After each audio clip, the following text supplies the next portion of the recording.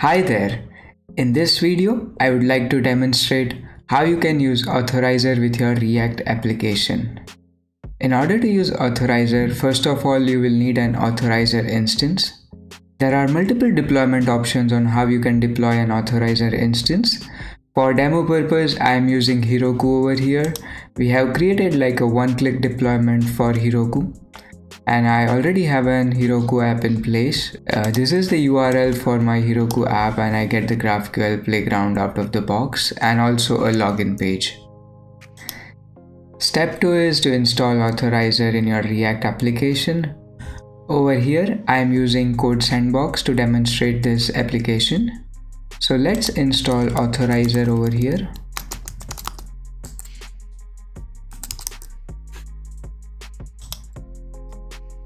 And to demonstrate more of a real-world scenario, I'll be using React Router as well. Now that React Router and Authorizer React are installed, next we need to configure the provider for React Router and Authorizer.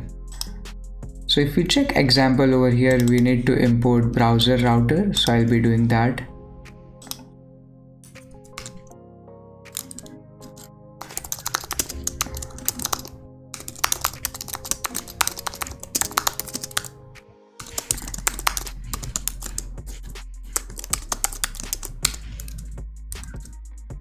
Once the browser router is configured, we can add routes in this particular fashion. So for that, I will create a folder called pages. Let's say I have 3 pages over here. One is home.js, second is login.js, and third one is dashboard.js. Now dashboard route is a protected route. Homepage is a common route which can show your homepage details, and login page will have your login page components. Let me quickly write these components. So I'll just write one-liners for this component.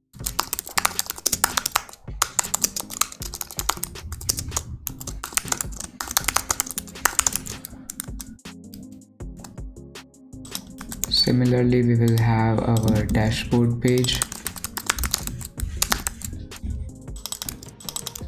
and similarly we will have our login page. Now I will configure a root component over here where we can move the providers, and in app.js we can have our routes configured. So let's call it root.js. Export default function root, and let's move our app to the root.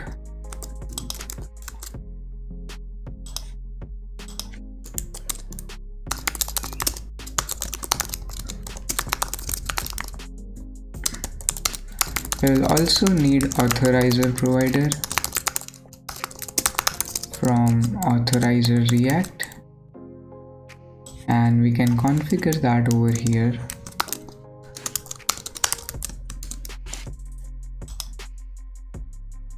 Now Authorizer provider has a config prop which takes authorizer URL and redirect URL. Authorizer URL will be our instance URL. So let's add a config prop over here which has authorizer URL and a redirect URL which is window.location.origin. So in case of social login, we want to redirect back to this particular URL, right? So that's the reason we need to mention this. And in this particular root component, we can load our app. So I'll remove browser router from here, and instead I will configure routes over here. So we have routes and route. This is home page and this becomes the login page.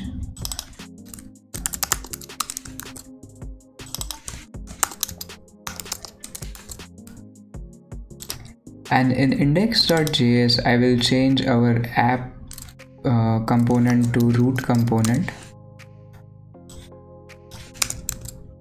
So you can see our home page is loading correctly now. Now I'll move the styles to our index styles and just make this body and remove this text align center. So everything is left aligned right now, which is okay. I'm not concentrating much on styles over here, and we can also remove this reference to the class. Next, in our app.js, we will be using the use authorizer hook.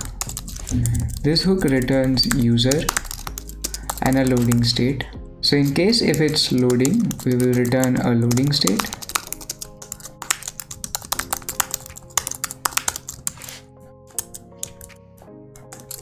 Now in case if user is there, so if user is present, then we would be loading the dashboard route.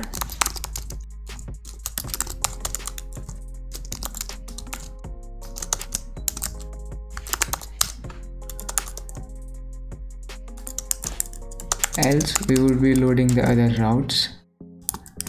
Now here I might have to wrap them in a fragment. Alright, this looks good. Next, we can create a navbar over here which will help us route various pages.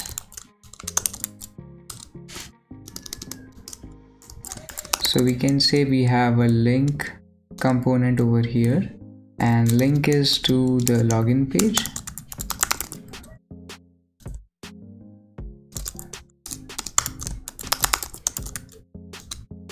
And another link is to the home page.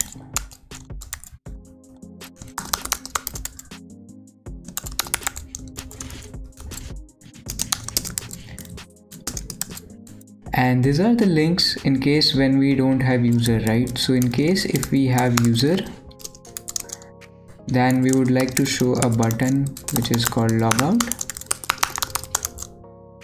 Else we will be showing those links.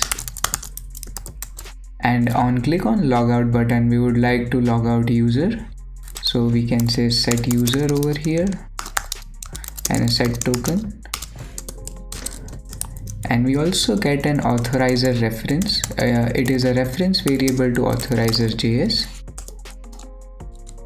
We can call the logout method using authorizer ref. So const on logout is equals to, this is a handler and this is asynchronous in nature. So I'll await for auth_ref.logout. Once the logout is complete, I will set token to null and set user to null. And I will set on click of this button, we should call on logout. Here I am just adding a HR to segregate this thing. Now in our login page, we would like to include the authorizer component, which will render various social media login or the basic login or the magic link login based on your authorizer instance configuration.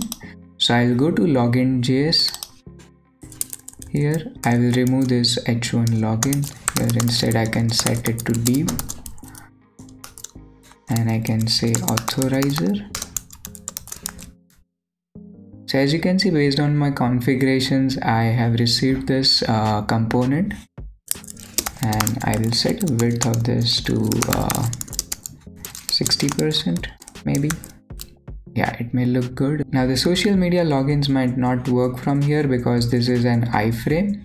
So what you can do, you can open this in a new window, and that would just render this application. As you can see, we had a login state configured earlier, so that also works. And now home page has home. If I go to login and if I log in with Google, so this works. I am on the dashboard page now, and in case if I log out, you will see I am redirected to home page. Next, in our dashboard, we can also see how the token look like, which you can use for further authorization. So again, whenever you want to use token data, you can use the use authorizer hook. and here you can render the token data and the user data to see what all properties you get.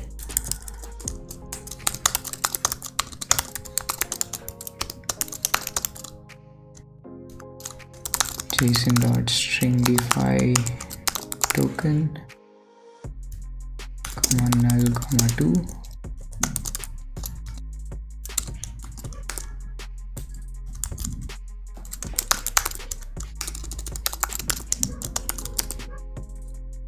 And I will also render the user information over here.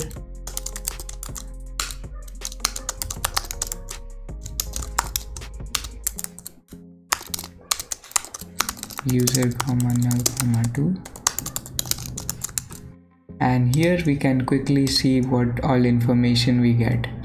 So this is how you get the token and the token expired time and the user information. Now using this token you can make the authorized call to your application.